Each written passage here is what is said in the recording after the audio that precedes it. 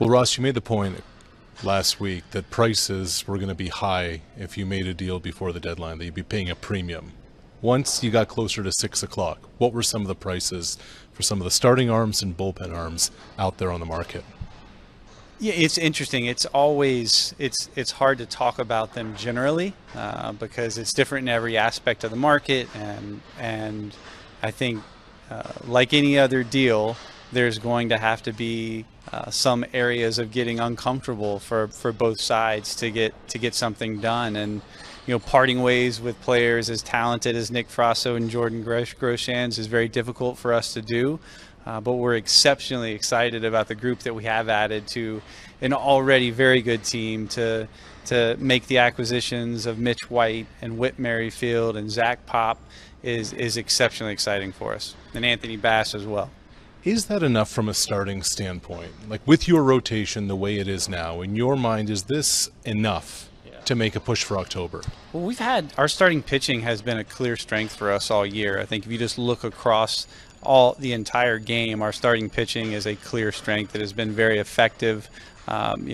The loss of Ryu was a hit, and Ross Stripling stepped right in.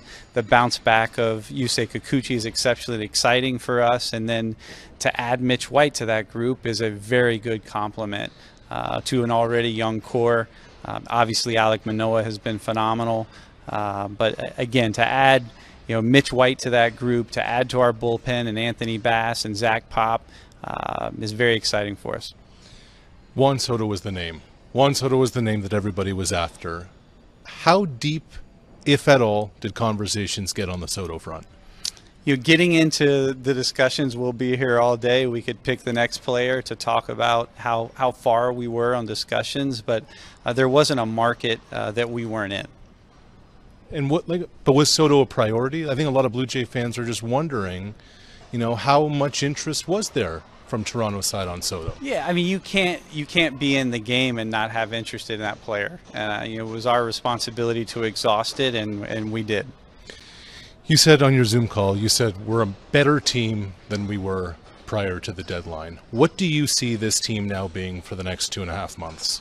It's not just the 2.5 months. For us, it's the next several years that we already have a very good core that we've worked hard to create continuity and to keep a young group together, and now we've added another group to that young core that we hope can be a part of this group for more than a year or two to come. So we've seen the power of that. We've seen the power of a group growing and developing together and now winning together, and wanted to build upon it. Waiting somewhere, Nate Pearson and Julian Merriweather, how much of a priority now do they become for the home stretch of this season? Well, there's so many others. I think it's not just limited to them. Our bullpen has been very good over the last months, and congratulations to Jordan Romano for pitcher reliever of the month, and Timmy Meza, Yimi Garcia, David Phelps, Adam Simber have all been very good. So now complement that group with Zach Pop and Anthony Bass looks up and it feels like a strong bullpen. And then to have depth in AAA as well is some of the recent acquisitions we made prior to the deadline buildup, and some of the development of some of our younger players and the movement of guys like Hayden Younger and Zulueta there's good momentum for us that we're feeling good about. Ross, appreciate the time. Anytime, Arash. Go get some sleep.